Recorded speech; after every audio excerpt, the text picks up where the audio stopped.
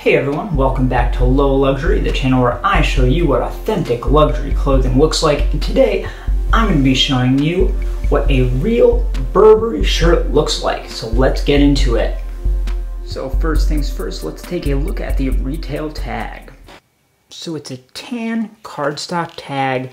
It's got a little bit of a texture to it, but not really. It's mostly just cardboard. And then you've got embossed gold Burberry right there.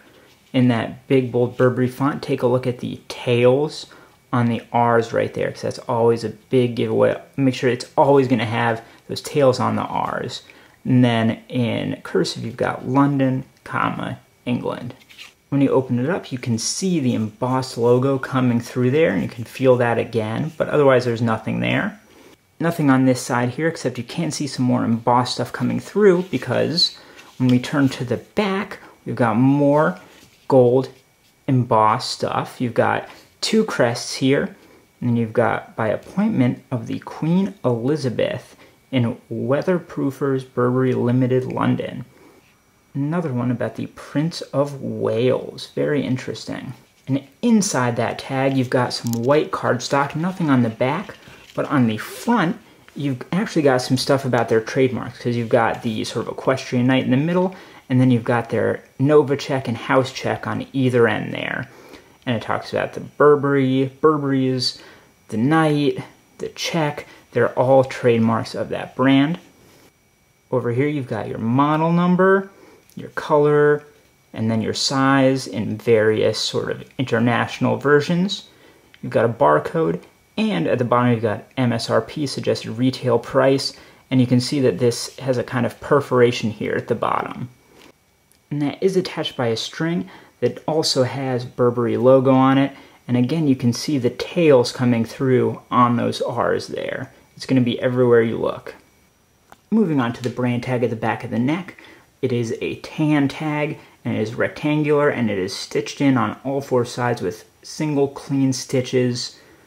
Burberry, look at that typeface. Look at the sort of rat tails on the R.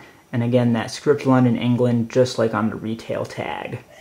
And then further up on the neck, you have your fabrication where it was made, as well as your size.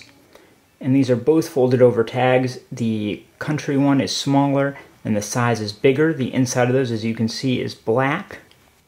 And then you fold it over, and you've got your Chinese sizing, I believe that is. And it's nearly impossible to pick up on camera, but those buttons do have the Burberry logo in them, pressed into them. And the R's also have the tails, just like everywhere else.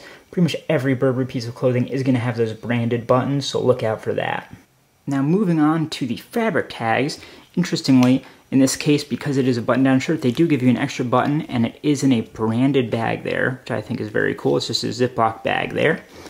And that is attached to the brand tag, which you can see is stitched in with actually two white stitches across there. And at the very top under that stitch, it says page 1. Then you've got that logo. You've got where it was made in various languages. And you've got fabrication. And this is on a tan, sort of gold satin tag. Fairly thick tag, hard to kind of bend. A little bit sort of tough. It almost feels like it would stay. Yep, kind of folded there if I tried to fold it over. When we turn this over, we've got washing instructions. And I think that's a continuation of the washing instructions. And on the back of that, you've got sort of trademark information, address, stuff like that. And you've got that model number down at the very bottom. And then under that, on a sort of smaller tag, you've got one talking about the fact that it contains non-textile parts of animal origin, and that's in various languages. And on the back of that one, you have that same message in more languages right there. So that is how you tell the difference between a real and a fake Burberry shirt. Watch one of these other videos that's up on screen here, subscribe if you like it, and I will see you next time.